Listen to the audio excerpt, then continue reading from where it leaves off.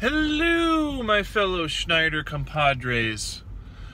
So, as you know, I like to make videos of things that come up at the time.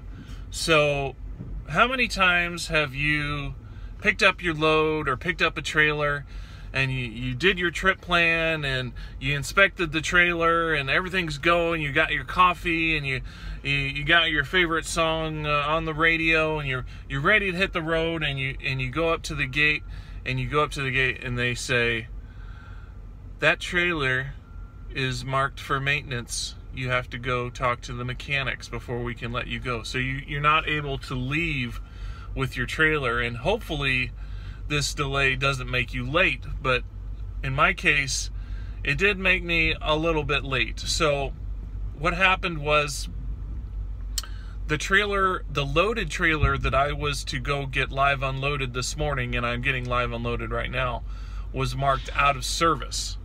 And there's different levels of out of service. Some things are just like minor little things, and then some things out of service are really major. So you want to make sure and talk to a mechanic and make sure that they can look at the issue or look at the data on the out of service declaration.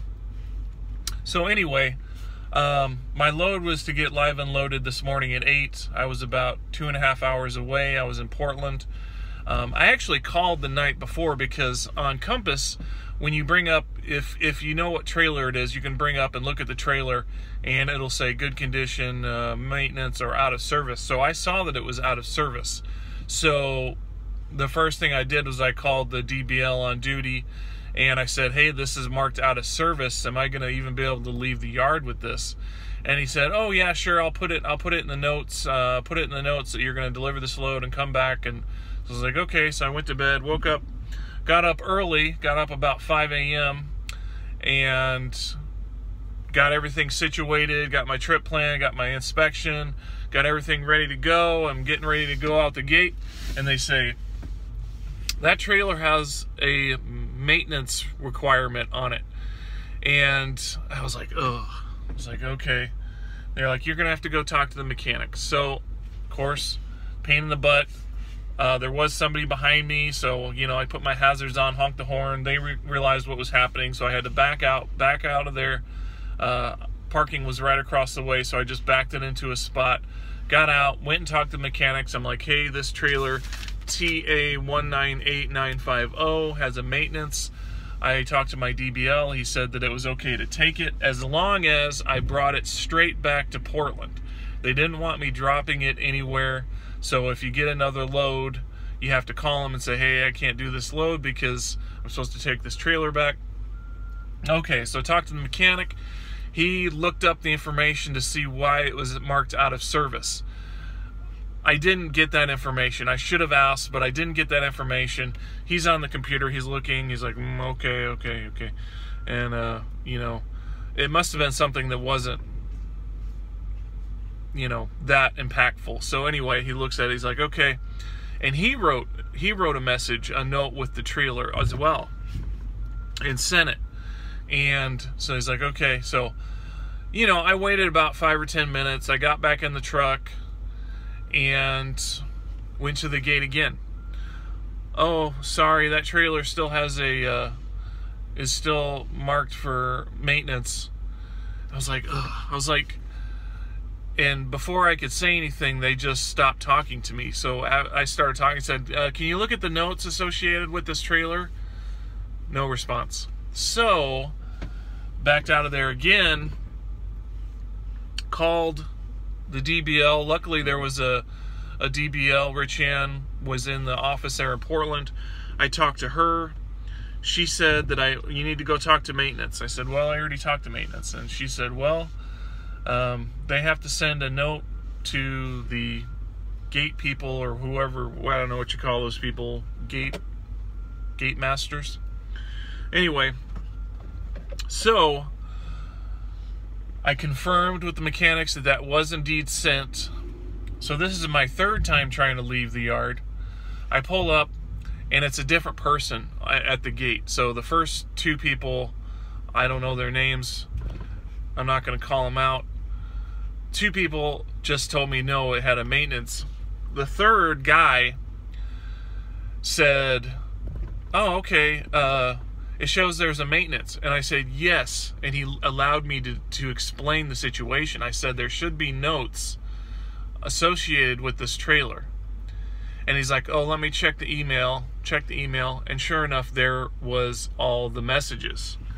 So sometimes when you're at the gate and you know you've done your part of it, you know you've talked to maintenance, you know you've talked to your DBL, you know you've done all those things, and they're at the gate and they're still saying, "No, you can't leave," you might have to ask, you know, can you check the email? Can you refresh your screen? You know, can you do a little extra? And then sometimes you can go, but not always. I'm sure we've all had that problem, trying to leave the yard with a trailer that's damaged, out of service, all kinds of other situations. But you're not the only one. So that's this morning's tale, and I am getting unloaded. And they had been putting other loads on me. And the first one was yesterday. They put a load on me, and I had to call in and say, "Hey, I can't do this load because I'm supposed to return this out of service trailer." And they're like, "Oh, okay." So they pull that off. This morning, they pulled another load on me. So I called in and said, "Hey, I can't do this load. I gotta take the trailer back." "Oh, okay." So, you know, these are minor frustrations. It's not a big deal. I think communication, internal communication, could be improved. Just a suggestion, internal communication. But anyway, that's it for right now.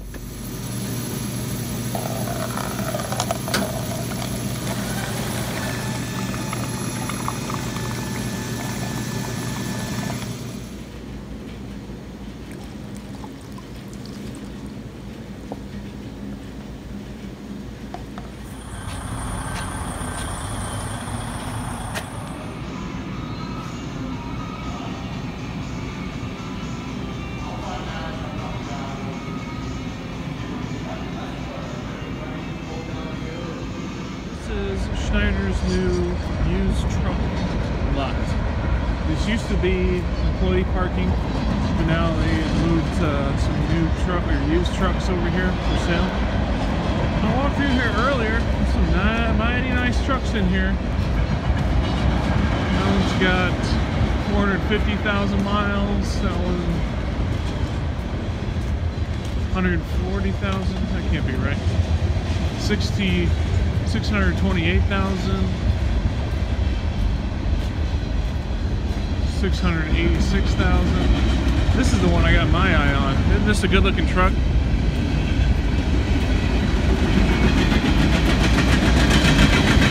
wonder what the story was on this. Maybe somebody bought it, couldn't afford it.